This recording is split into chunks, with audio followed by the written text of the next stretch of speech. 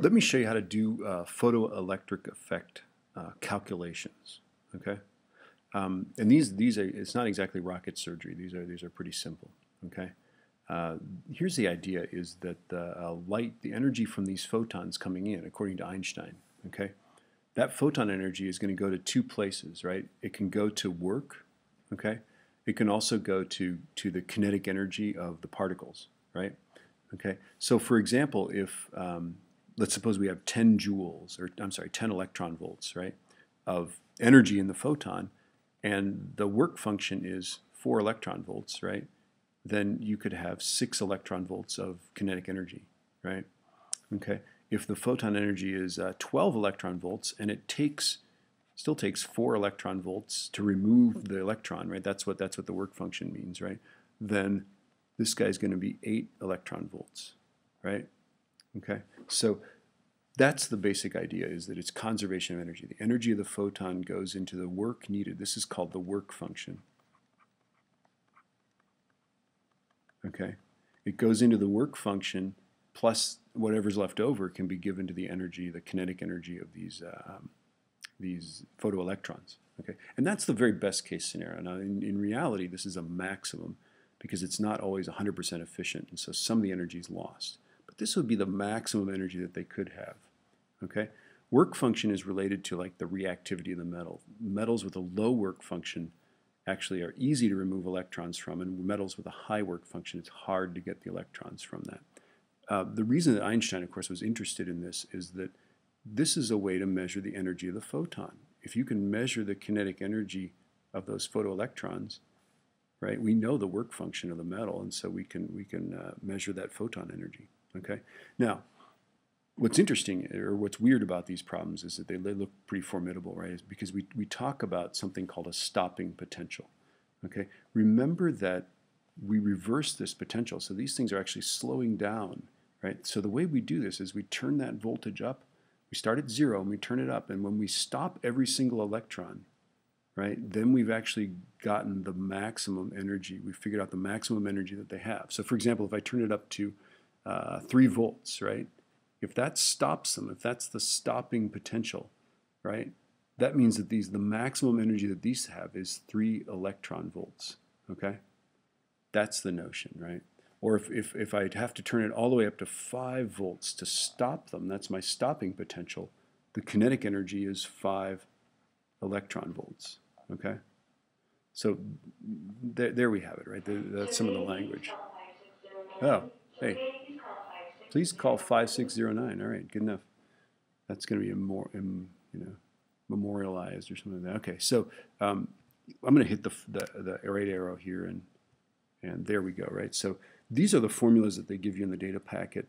They don't help me out too much. I suppose I use this one if I use any one. So this is obviously they're using Planck's, or not Planck's, but Einstein's formula for photon energy, HF, right?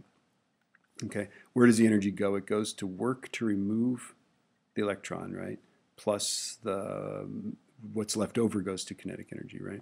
Here they talk about, here they express the work function as Planck's constant times a minimum frequency, a lowest frequency, right? Okay, and the way that works is, I mean, let's suppose that the work function is 4 electron volts, right? And if your photons have an energy of 3 electron volts, right? How much energy does it? Well, they don't have any energy. The electrons just get happy and excited. But they don't leave home. Okay. If I have, if I then raise the photon energy to 4 electron volts, then it's possible that you could send some free, but they wouldn't have any kinetic energy left, right? They could be stopped by 0 voltage, right? But if I have 5 electron volts, right? Well, that's going to, that's 4 electron volts plus it could actually fly through 1 volt of potential, right? Okay, so that lowest frequency is the frequency that has photons of an energy equal to the work function. That's how you would measure the work function using the photoelectric effect. Okay, now let me do some of these calculations for you, and you'll see that they're not really exactly rocket surgery. Okay, so here's our first one. Metal has a work function of 3.25 electron volts. That's how much energy it takes to take an electron off the surface, right? And then the electrons have a stopping potential of 7.35 volts. This means that the kinetic energy of the electrons is 7.35 electron volts. Okay, it's as simple as that, right? Okay, and then this is our work function, right? So I'm going to set up our little expression here. The photon energy equals work function plus kinetic energy, right? Okay. So photon energy is, let's see, the work function is 3.25 electron volts, right? The kinetic energy is 7.35 electron volts, right? Because they can fly through 7.35 volts before they're stopped, right? Doesn't that mean that our photon energy is this plus this? These are really pretty simple things, right? Okay. So 3.25 plus 7.35 is 10.6. Okay, so that is not the wavelength of the light, that's the energy of the light in electron volts. Okay, so now all I have to do is figure out what that wavelength is, and that's easy, right? E equals hc over lambda, right?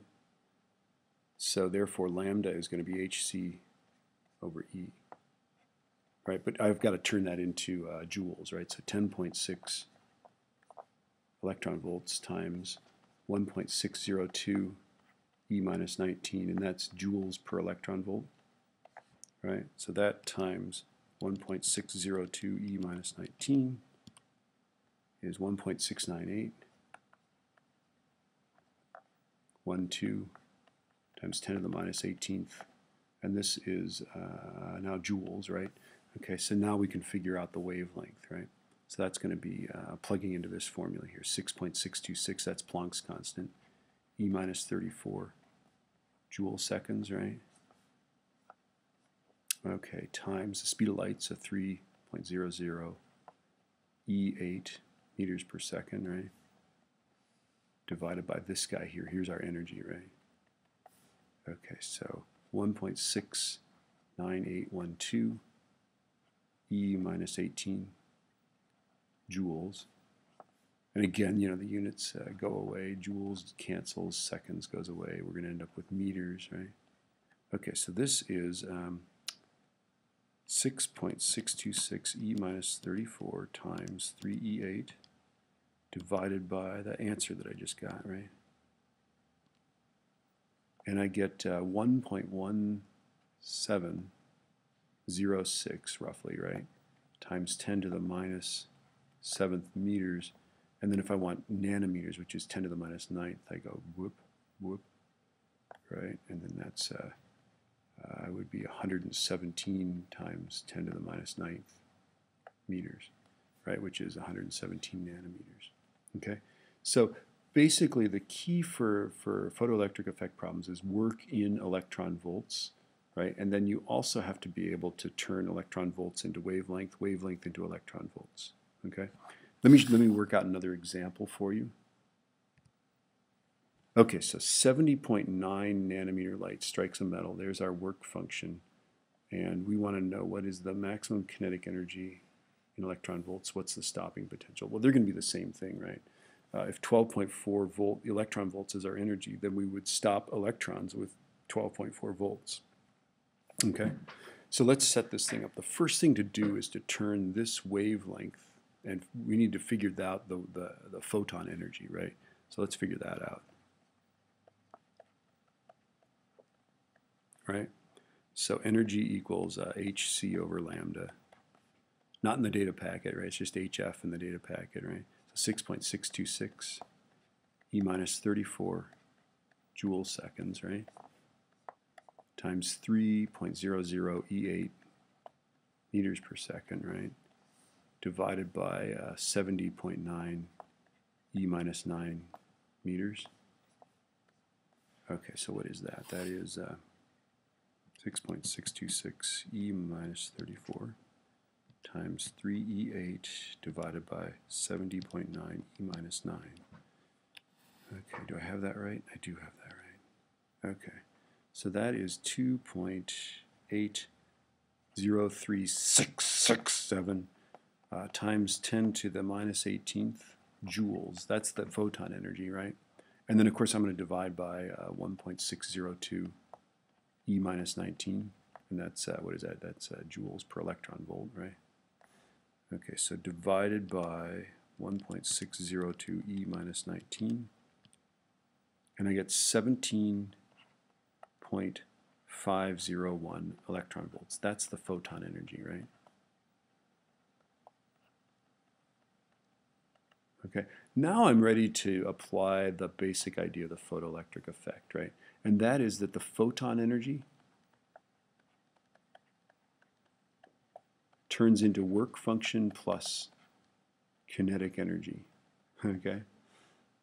So now let's just figure this out. This goes where the photon energy is, right? So 17.501, and then the work function's 5.10, right? So therefore, let's figure out the kinetic energy. It's wholly subtraction problem, Batman. So minus 5.1, 12.4, right? So the kinetic energy works out to be 12.4 electron volts, right? That means that the stopping potential, okay, equals 12.4 volts, okay? Because we're talking about electrons, right? An electron with 12.4 electron volts of kinetic energy can fly through a potential that's slowing it down of 12.4 volts. So that's the basic idea. When you do these problems, you want to do everything in electron volts, okay? Don't do them in joules unless it's like some problem from the book where they give it to you in joules. Well, you can keep it in joules, but nobody does these problems in joules. They're all electron volts. And that's because work functions are in electron volts, and photon energies, when we talk about them, are in electron volts. And the stopping potential is, by its very nature, because we're talking about electrons going through volts, is in electron volts, okay? So turn all wavelengths into electron volts, and then this is a very simple relationship, okay? I'm about to hit the right arrow here, okay? This is just a chart that I found off some internet site that had work functions of metals.